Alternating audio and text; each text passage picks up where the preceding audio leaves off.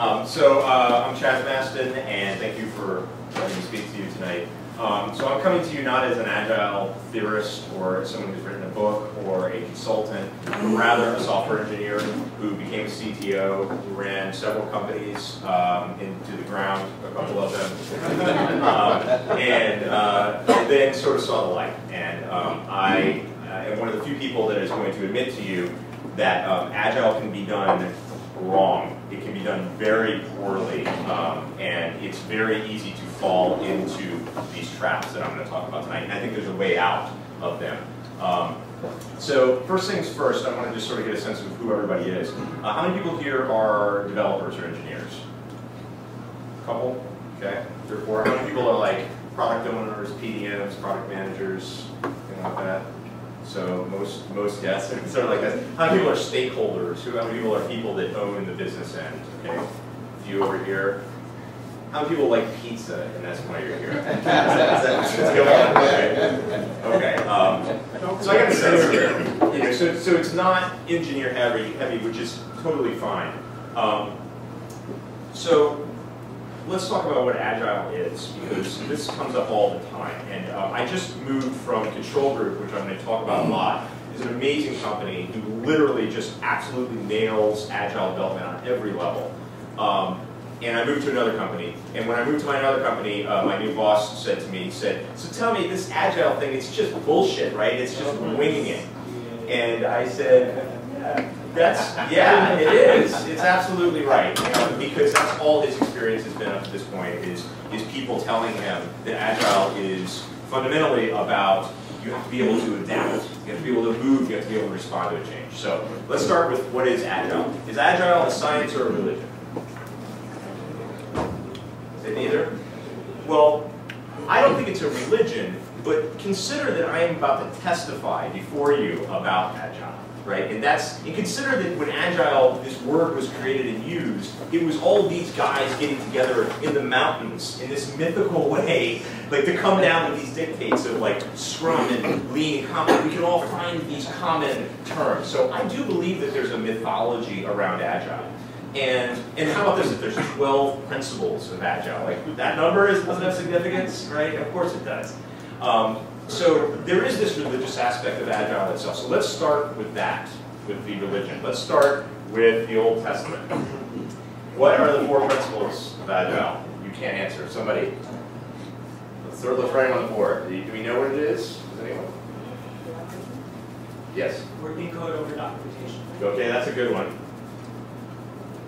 Working code over docs. Anyone else? Know any of them? Collaboration. That's right. So client collaboration over contract negotiation.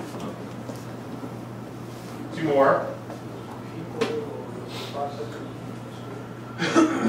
That's right. So individuals and interactions, but people it works there. Individuals and interactions over process and tools, and anything else? Responding to change requests. There we go. That's the one that gets everybody in trouble. Respond to change over following a plan. Now, let me suggest something to you.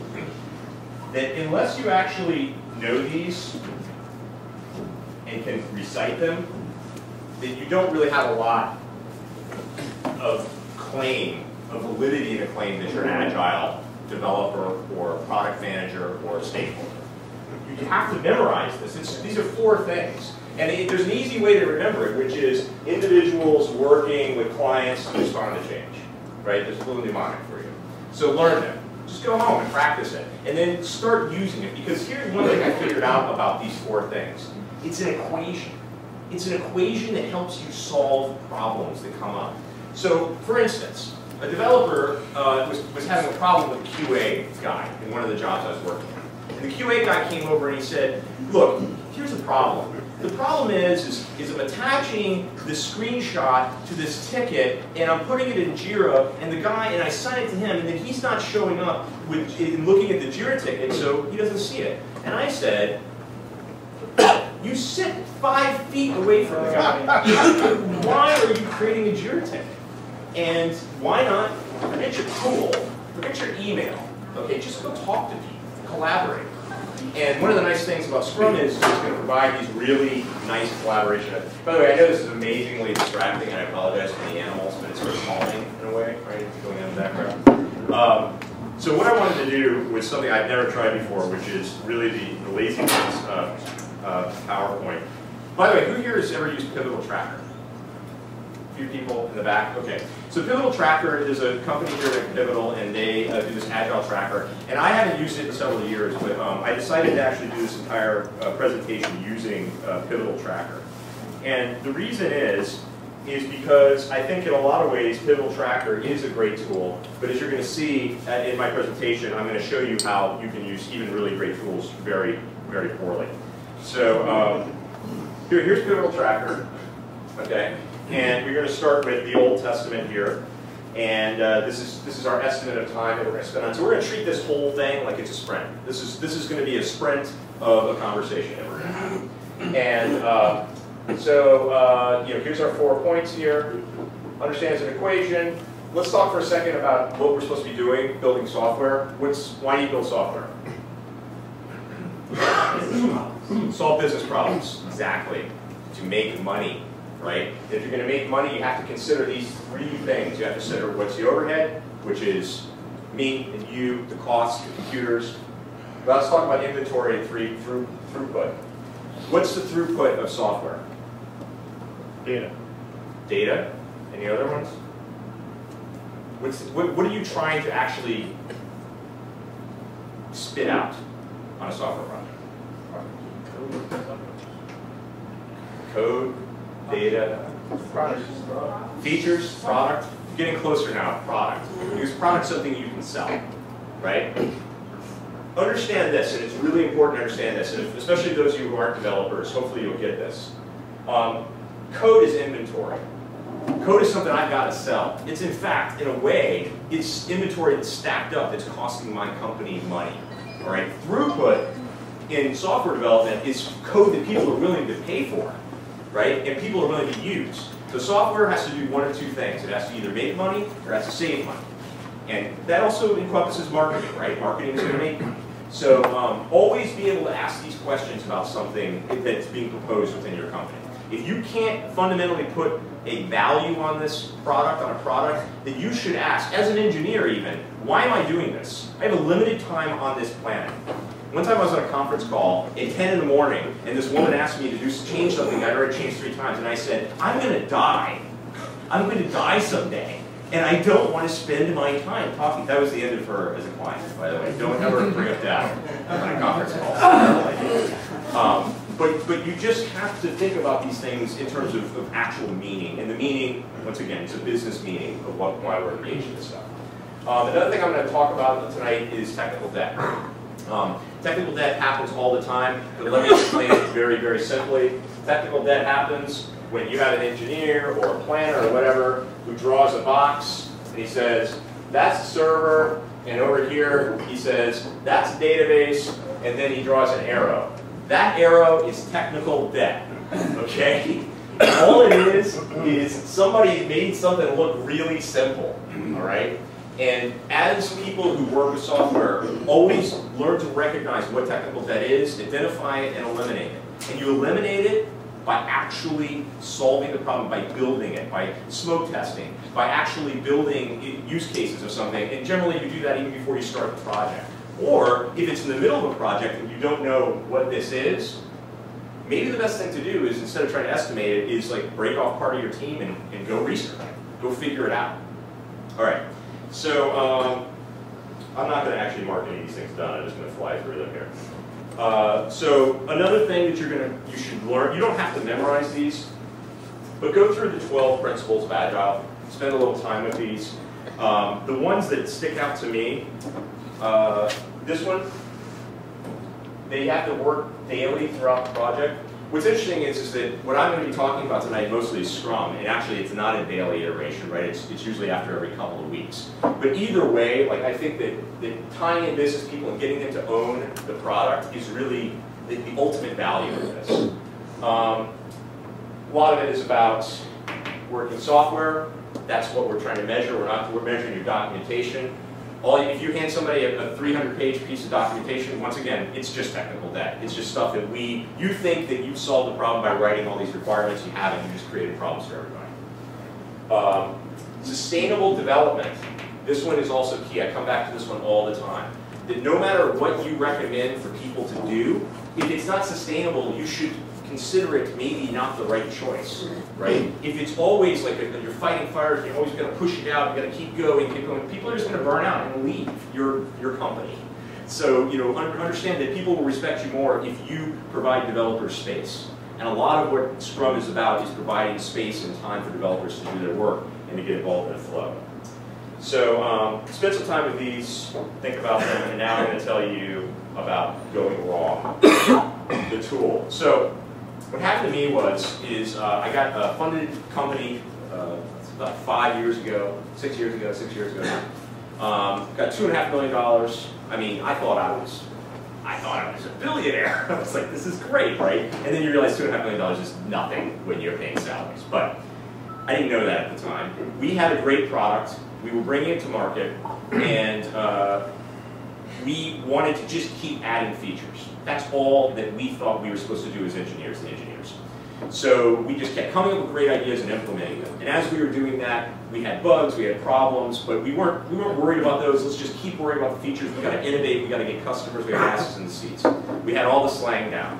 And what we didn't have down was process. So along comes a consultant. And he's a great guy, really smart guy, came into my business, and he said, Chaz, listen, man, Agile. You gotta be agile. And I'm gonna give you the speech he gave me. And I was like, what's agile? He goes, it's moving. It's like he literally he did a movement. And I'm like, well, okay, I could do that. That's the way we operate. We don't have a plan. Hey, we're already there. We're agile. And then he said to me, well, yeah, but here's the deal. What you gotta do is use Pivotal Tracker. Because Pivotal Tracker is awesome. And I will actually say that Pivotal Tracker is awesome. Because it seems to do all of this stuff for you. What it does is it takes in your story points once you do estimations for your tasks, your stories, and it creates a velocity for you. And then this velocity is applied automatically to all the tasks you have. So you get these pre-built sprints. You're like, oh, well, this is what we can do in this amount of time. So it seems to be a perfect solution. So why am I bringing this up as a problem? Well, my brother Pete is a software engineer, and this is one of his quotes. He says it a lot. A fool with a tool is still a fool. And I was the fool. That was actually an expression from the 80s and 90s. You guys know what case tools are? So, yeah, anybody, like older guys, like case tools, yeah. So case tools, like Rational Rose, came out of IBM. The idea was, we're just going to design databases, and then we're going to, or like, with just entities and relationships, and we're just going to spit out code. It's all going to be perfect, and no one's going to have to customize everything. Yeah, that didn't happen. Instead, we ended up with things like Rails and Grails and all these other frameworks that actually sort of do that for us, but allow us to have a lot more flexibility and not be locked into licensing agreements. But the point is he was talking about case tools, but I would say the same thing goes with any agile tool. Be wary of Jira. Just because you've turned on Greenhopper does not mean you're using the right processes in your business. Okay? Don't ever make a choice because it's like, well, that's what the tool told me to do. You should instead be using the 5 whys on all of your choices. You should be talking to everyone involved in the software development process and the life cycle and figuring out and getting buy-in from everybody, from the top on down. So this tool guru came in, sold me on this thing, and the next thing I know, we had tracking on all of our tickets, but like I said, we had all these bugs and all these things that we didn't want to get to. So suddenly we had a backlog, what they call the icebox in Pivotal, but we had a backlog of hundreds of tickets, right? How do you possibly decide what's important? This is really crucial for your PDMs out there. You guys own the backlog. And owning the backlog means protecting it from outer influences that haven't been vetted from a business interest. It means protecting it from your developers. and their choices about what the priority is. You ultimately have to own the entire product, and that means also not showing the developers your backlog. Now, why would you want to do that? Well, because if you show your developers a backlog, and they start working on a feature that might be tied into a future feature, they're going to start future-proofing. They're going to be going, I decided to refactor this and add all these, add all these parameters because I see that down the road here we're going to have to do this or that. Here's a big secret that it took me a long time to learn. Play this game, and it is a game, as I'm going to show you, like at the end of every 2 weeks, the plug could be pulled. At the end of every sprint, somebody could walk in and say, your funding's gone, and you're like, I don't care, I have a product, and it's viable. So you've got to play it that way. If you don't play it that way, then you shouldn't be playing this. You're better off with waterfall. You really are. So you have to be delivering real product every sprint cycle. So one of the things that this taught me, having this endless backlog, and then my company basically went out of business, still exists, but I don't work for it. What did I learn? Well, I learned that we weren't asking the right questions. The engineers weren't, right? The engineers have, even though they can't tell you what the priority of the backlog should be, engineers have valuable opinions about what should be done and what shouldn't be done. And that, in listening to those people and providing a forum for them, which is the retrospective, right, and also the sprint planning, like, that's really important because you want everybody to have this sense of a team. They're working together as a team. And I can't even tell you how many developers I've talked to, and I just one the other day, and I said to him, look, you don't get to say what happens, but your opinion matters. And that is that moment when they go, oh, I'm valued here. I'm not going to leave this company to go work for a startup that might make me a billionaire. I'm just going to stay here and figure out ways to make the product better. Another thing that none of this will do for you, all these tools, they won't actually provide the roles. And now I'm going to get into Scrum, and I'm going to talk about what the roles are and why it's so important. So, everybody here knows what Scrum is. If you don't, everybody's looking at me like yes or no. How many people know what Scrum is or think they would be able to define Scrum? Okay. So, Scrum is a process for organizing small teams of people. It's been defined often as empirical process control. So the idea is that you're going to figure out how Scrum works, and you're going to improve it over time by augmenting the rules of Scrum. It's like a mini democracy, right? That's sort of the way our country and our constitution was created. Scrum is, to me, when Agile stopped being a religion and started being something like a science. It started being something that actually I could tweak and figure out what works in particular situations. Some great books on Scrum and Agile that have been written by Ken Schwabler and other guys. Like there's a whole bunch of them out there. Jeff Sullivan. Jeff Sullivan.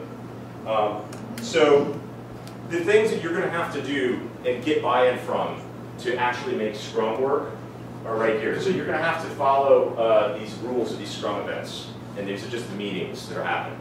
And these meetings are going to happen in a particular cadence, and they have to happen in that cadence. Stand-ups always have to happen at the same time. No exceptions.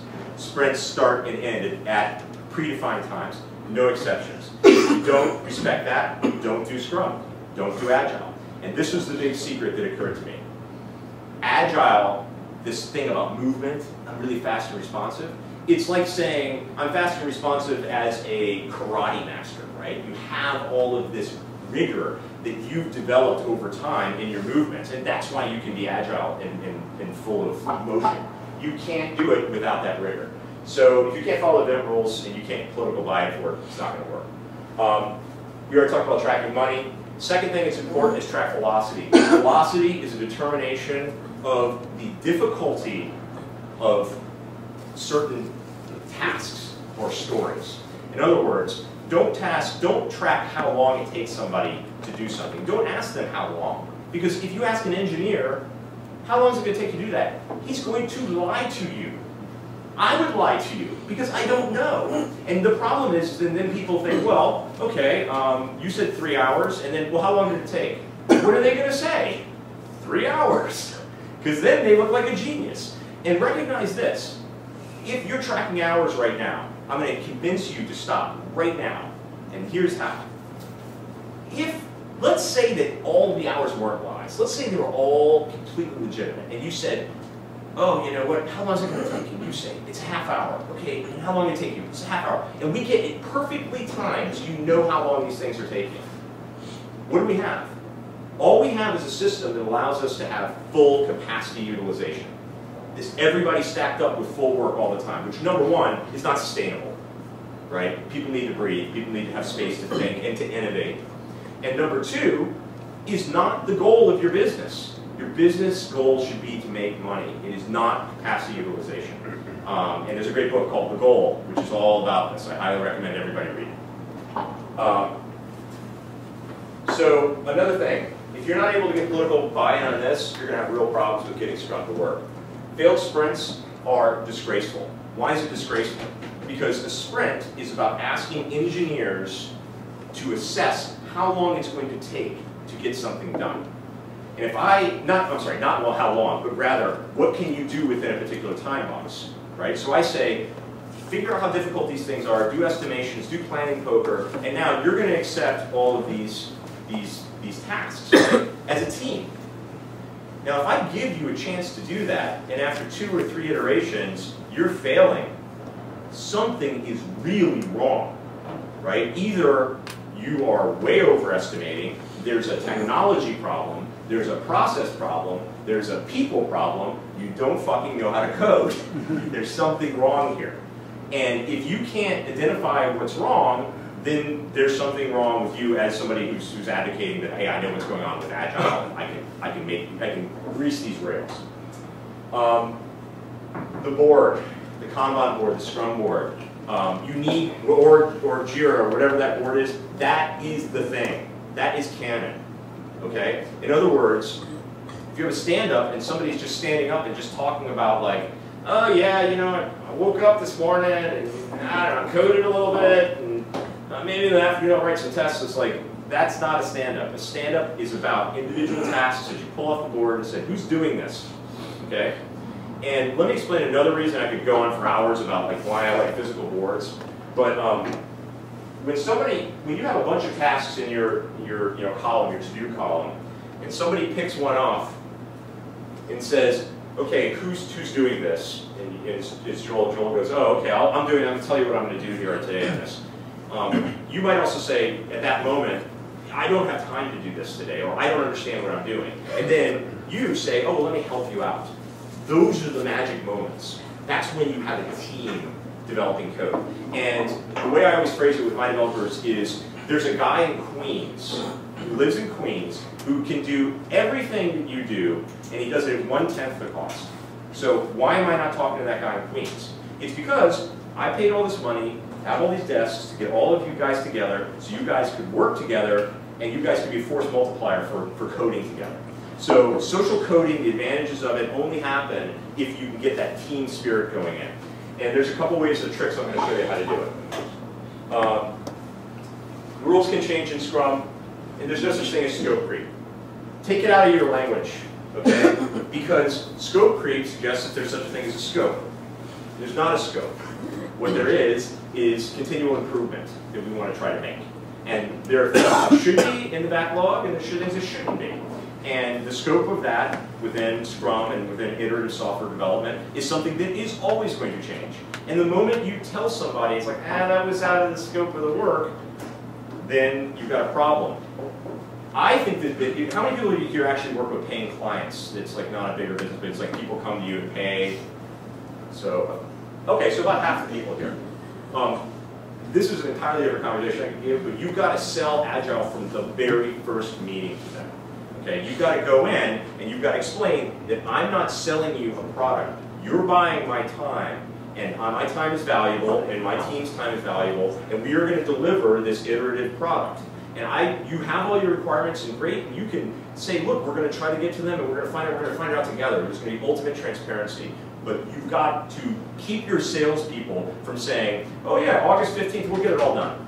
That's not what it's about. Like, in the moment they've done that, they've broken everything here. So you have to sell that up the line.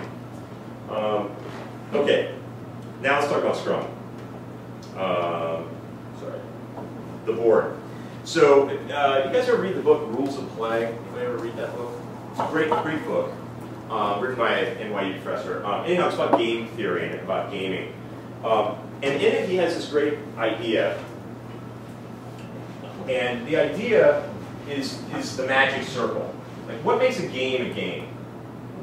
And the way to think about it is there's a game board, right? And inside this circle, this is our special space. You know, I'm going to be a knight and you're going to be a princess, right? We're going to play a game called Scrum. Now, what's our circle? What's our magic circle in Sprint or in Scrum, in Agile? Anybody? What would you say it is? There we go. It's our sprint. It's our sprint. It's our time. It's our time box.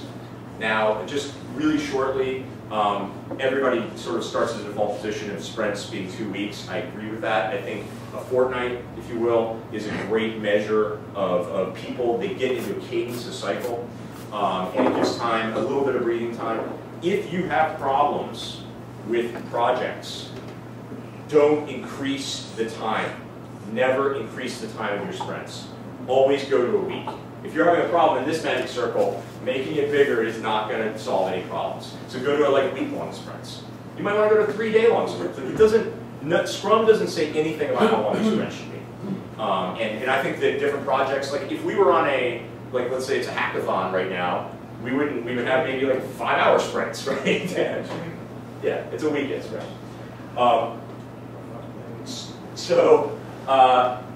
Finding a rhythm and adjusting to improvement is what it's about. Respect the sprint. Don't ever change a sprint timeline. If the sprint fails, it fails, and people understand that word fail. They understand what failure is. It sucks to fail in things, especially type A personalities. And you will get amazing performance increases out of people when, as a team, they succeed. Failing sucks, but succeeding means developers come and high-five each other, and they sit around in the retro and talk about what a great job they did. And trust me, that's another one of those magic moments. So we're going to pick our time cycle in sprints. In our sprint planning for the PDMs, you guys own that product. You come into that meeting with your sprint goals and knowing what it is that you want to do in that sprint. Now, you might not get it. It's up to the team to accept whether they're going to do those tasks or not, but you come in and you fight for it. That's important for the, by the way, a lot of this thing, it's like Dungeons and Dragons. Here, anybody play Dungeons and Dragons here? Wow, really dorky guys in the back. It's a fantasy thing, but we have rules and we have to play them, so we're going to get to the rules in a second. So treat daily stand-ups like they are very intense huddles, like a football huddle, okay? You need to have a scrum master, okay? He's like a quarterback in the sense that actually he's not calling plays, he's just sort of taking in the plays and figuring out who's going to do what. But the scrum master should be running your daily stand-ups. Don't let people sit down with their computers open. This stuff matters. Go on, say, get off of your feet. Why do you stand up in a stand-up? Anybody? Stand for keep it short. Yes, because standing up sucks, right? It's like I've been standing for like 30 minutes now. This sucks. I really miss it. But no, it makes you go fast, right? It really works. Leave the devs alone. Don't schedule meetings. It is not the job of developers to go and talk in your meetings, convince you that the project is on task. Okay? There are events for that.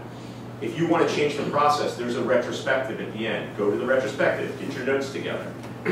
As a PDM, I believe that you should never interrupt a product development flow. A really important one everybody seems to miss. When you are doing your sprint reviews, right, when you're showing your product to your stakeholders, don't show them the product. This is a sales pitch. It's a sales meeting, right? You should, if you're selling something to someone, you hand it to them, right? You say, try this out. Like, go to the Apple store, right? They don't just say, here, let me show you this. Like, they say, why don't you try this out? And yet it's amazing. I've just been so many product demos where it's a developer or the PDM or the PO or whatever going, oh, let's do this next little thing. Don't do it. The moment someone touches what you've made, they are part owner of that, and it matters to them. Okay? This is, once again, about that mattering. It's about meaning. It's about them owning it and paying enough attention. And the sprint retro, already mentioned it, make sure that you're getting that feedback that's going on. Now, let's talk about rules. This was my magic moment when I realized that Agile only really works with some kind of rules. It doesn't have to be Scrum, by the way. You could use Lean or extreme programming or kanban. If you don't like rules, go kanban, right? there's all kinds of ways to make this Agile work, but don't kid yourself. This is about rules, and if you're not willing to be the person to make them and enforce them, don't do it, or find that person. Fundamentally, those rules are going to be enforced by the development team on the development side, but only if it all works from the product manager side and the stakeholder side. The stakeholder is actually the only person that you don't really have to worry about, because you're going to be telling him or her how they're supposed to act. Okay? If you guys are stakeholders and you are going to bring Agile into our organization, that probably, I haven't seen that happen really, but that probably is also something that you're going to have to get a lot of buy-in down the road from. But generally it's people internally in the organization saying, hey, we're not doing something right here, we want to improve it. This is a political solution. Once again, this is why the tools don't work just on their own. Like Pivotal's great, Jira, Fogbugs, like whatever, name 50 different Agile tools. They all can be used right, but recognize if you don't have the political buy-in, it's not going to work. And everything has to be about cooperative development. It's about getting the advantages that you see in open source software projects every day. So now I'm going to talk really quickly about the rules. Some of the stuff, I apologize if I'm repetitive. I'm a repetitive guy. Rules matter, points matter. Who here does points estimation for their stories? Okay. And how many people do hours estimation? Okay, we got a couple hours. I've used several different point systems. Pivotal actually uses by default. They just have numbers here. But one of the nice things about Pivotal is you can actually make this any sequence of numbers you want. I prefer the Fibonacci sequence. Because it gets people to think in terms of, right, hey, how quickly is this going to expand? And it also, one question that's always going to come up from an engineer when you try to use points, they're going to say, okay, well, what does that mean in terms of time? And the interesting thing is that if you use planning poker, then that number will start have meaning in terms of time, but over time. In other words, you don't stand up before the first planning poker session and say, oh, by the way, a 13 means 4 days. But I guarantee you that after engineers have been using planning poker for like 4 or 5 sprints, that a 5 is going to mean a day, or something in that realm. It doesn't necessarily mean a day. It might be different for each team, but that team will be very specific. And another thing I got to say about points don't have meaning. Velocity doesn't have meaning across teams. Okay, that has to be one of the rules of the game, because otherwise engineers will not want to do this, because they're going to be tagging their development, their personal career to some point. And they're like, wait a second, what am I, worth 40 points? Like, what does that mean? Instead, you want to explain to them, like, this is about optimizing for you guys. So we can figure out how much you can do, and we can plot a burn down, and then explain to them, this is about also us helping you figure out if you need more resources. Like, if you can't hit these goals, then maybe we can figure out something else, a way to remove the obstacles, to remove the bottlenecks. Failing sprints matter, I told you guys. Roles matter most of all. So I'm calling these guys the suit, the sweater, the t-shirt, and the capital t-shirt. Yes? My question, do you have a rule what story should be point, what story should not be point, like spike? Normally people don't recommend you point size a spike because it's just... Yeah. So here's what I would say, is that the important thing is to be consistent, but not even necessarily within your own company. It's just about the team. Like, in fact, in my new company, 2U, we've got one team that is just doing story points for just the stories, meaning not tasks or anything, just like, as a user, I want to log in, right? And they'll be like, that's whatever, 7 points, whatever. And then there's another project where they're actually doing it per task. And so their velocities are going to be wildly different, but it doesn't matter, because it's only important within a particular team, within a siloed team. So I would say that as long as whatever the team decides on is totally fine. Just get them to buy in on it. Like, you don't want this to be them thinking, and by the way, if in a retro, they come and they say, hey, we don't like that points are only stories, we want them to be tasks. We'll let them do it. Like, and by consensus, I mean, you can vote, you can roll dice, you can do whatever you want to, but we want them to have buy-in into the process. So it's up to them. So one thing I wanted to mention about this, because I talked about it a little bit, and it's totally unfair because there are definitely PMs that wear t-shirts, and there are developers that wear dress shirts every day. But this is more just like thinking about what is an acceptable dress. Notice that the Scrum Master is the developer. Okay, this is a problem I've seen. People seem to think Scrum Master is a job. It's not. It shouldn't be, because the only thing that a developer is going to respect, and I tell you this as a developer, is another developer's opinion. Like, I don't, if I have a bunch of JavaScript and you came along and you said, you should have been able to do that in 4 hours, and I'm going to be like, where's your GitHub repo? Like, how much scripting have you done? But in other developers, we do respect each other's opinions, and we do take peer analysis very seriously. So you need your Scrum Master, that person who's going to be running these meetings, to be one of them. I don't know if that's something that's controversial or not, but I just see, that's one thing I've seen incorrectly done. Okay, so let me talk about something else that went wrong in a different company that I was the CTO of. And I guess you guys can read this. So here's my tasks. We got so much to do, so many bugs. What do we do? Yeah, I know, man. I mean, how does it happen? People make so many tickets for things to be removed altogether. Maybe these tools we use can be used incorrectly. Your ticket. So what does this represent? This represents a typical backlog if you're just using a tool and you're just getting bug reports and they're just sitting there. Don't let it happen. You are better off hiring somebody on Mechanical Turk to take phone calls, to write down tickets by hand, than giving somebody access to Jira. Okay? Because that person who has access to Jira, one of the things they can do is they can go in and they can reorder your tickets and they can hit up and prioritize it. And what does everybody think in the entire world? I keep trying to tell my wife this. Everybody cares about themselves. Like, that's the way we frame the universe. So of course your ticket is the most important. I think that the biggest problem with this sort of backlog, losing control of it, is the word ticket. If you use the word ticket in your organization, I would recommend trying to move away from it, okay? And the reason is because a ticket is just a meaningless word. It's just a thing, right? You might as well just call it, thingy. Look at my thingy, right? Don't look at me. But like a feature means something, a bug means something, an enhancement. There's a million words we can use to describe the things we want.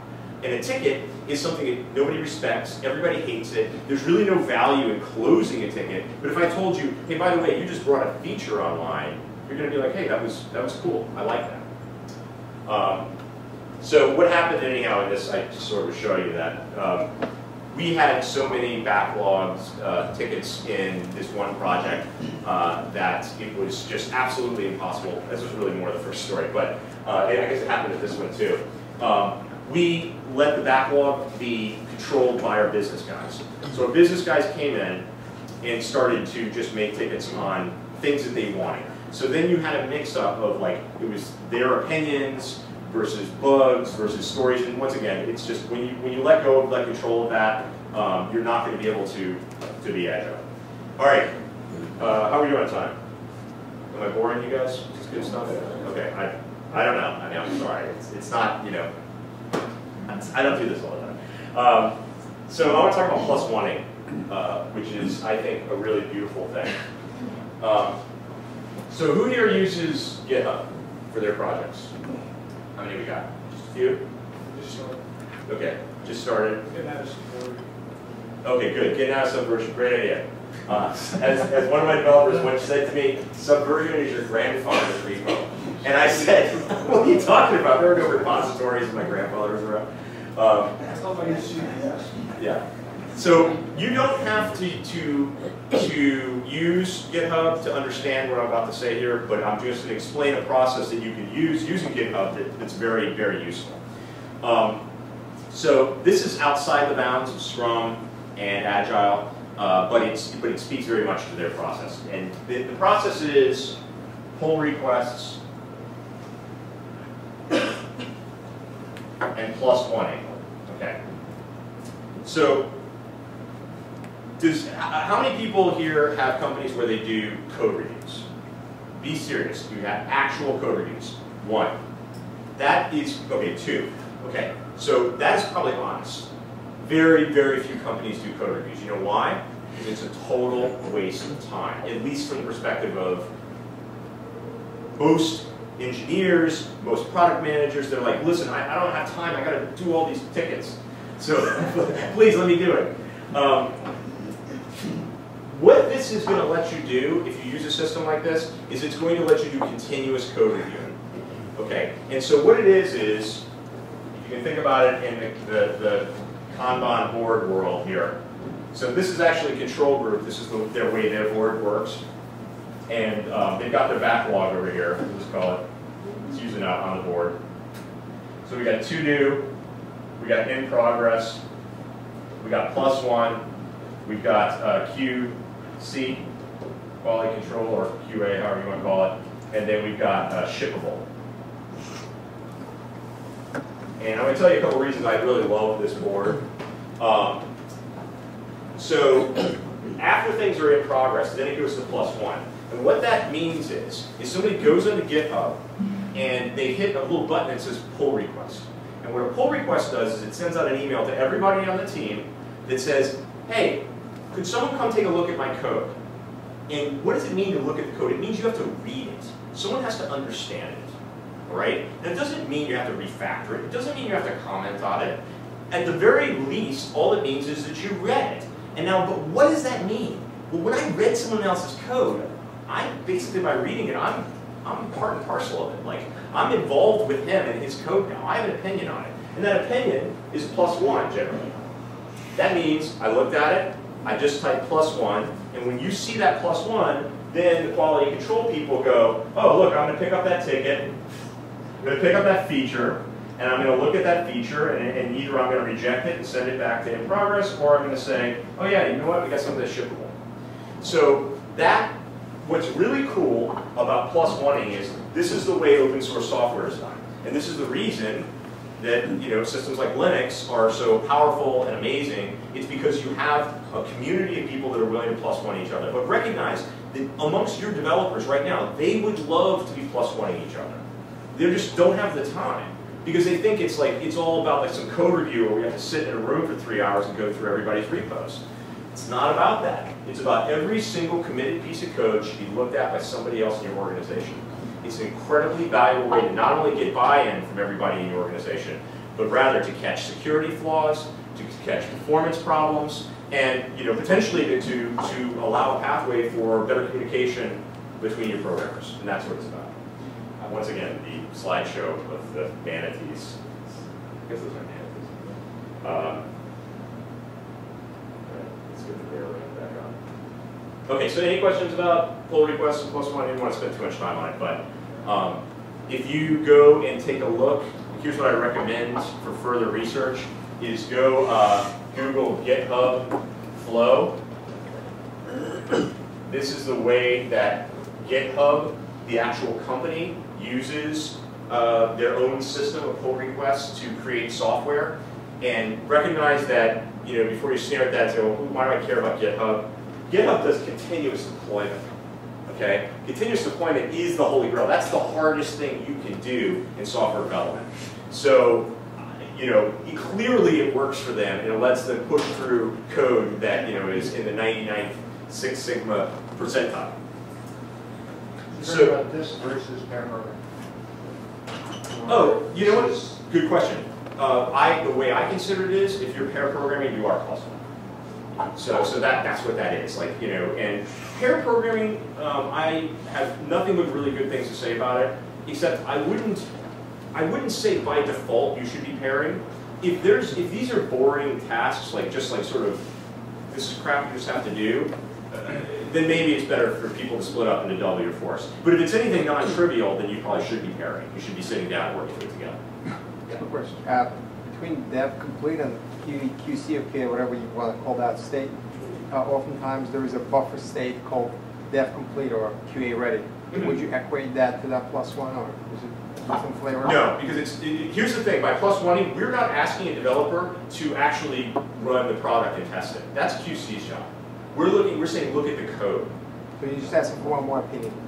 I'm sorry? It's one more opinion that you're asking for.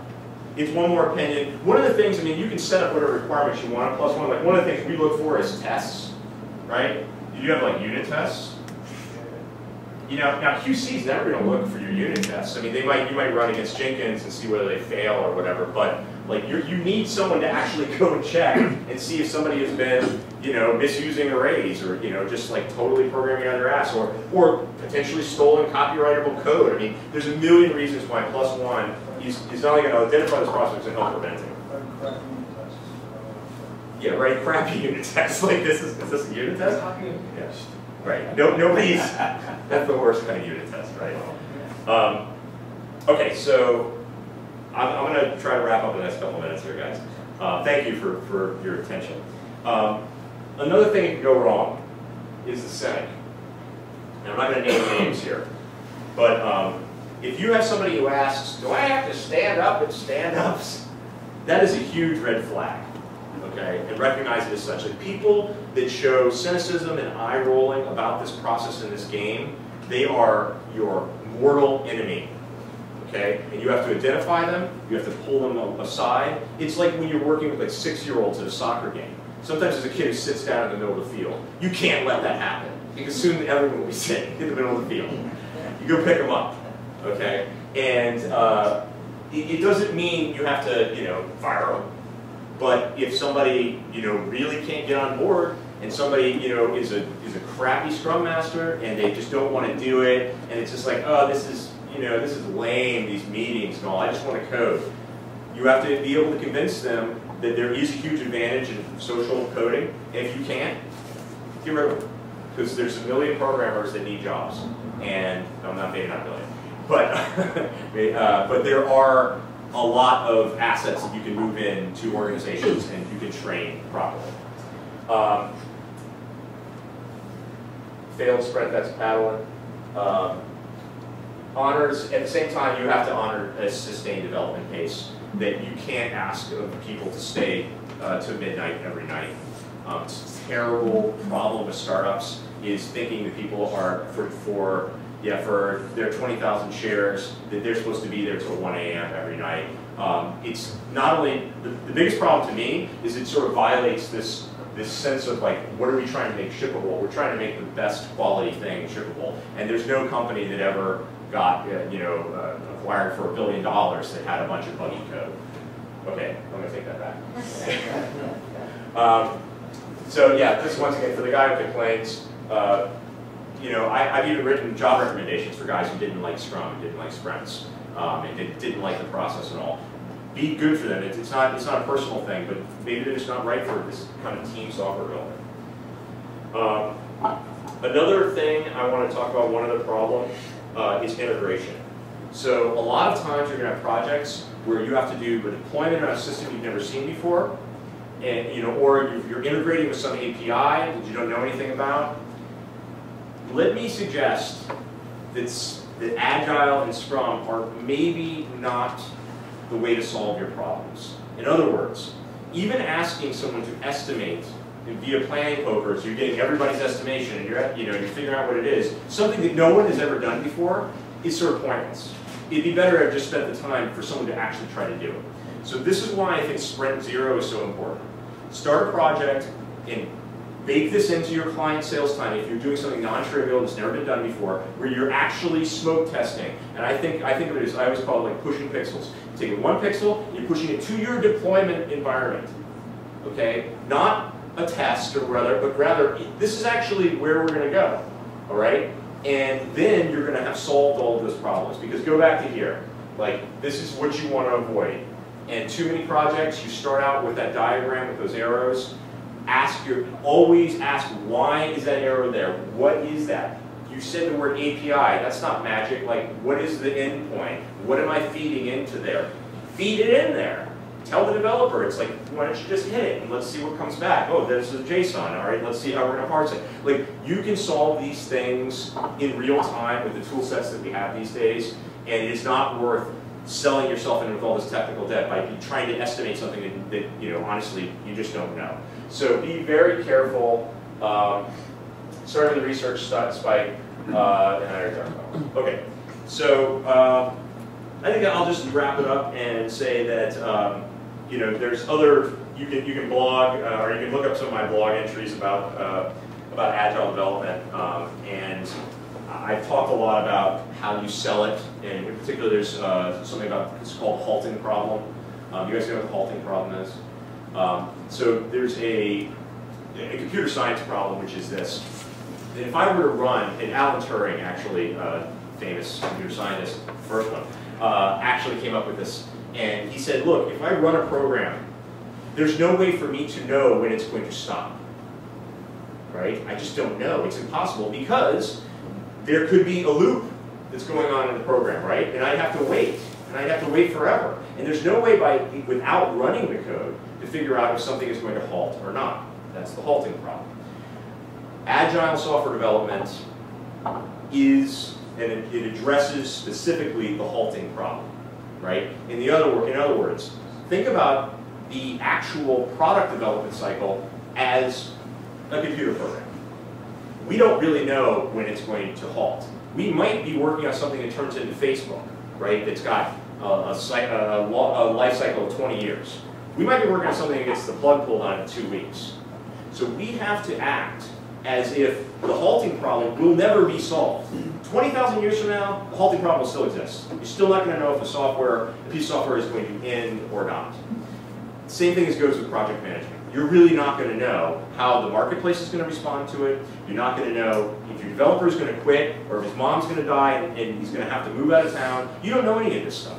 So this is a way to do what the Marines call respond to chaos. Like, the idea is not to be rigid from the top down in terms of your knowing exactly what you're going to do, but it is instead to be rigid in the way you're going to react as a team to any kind of situational change.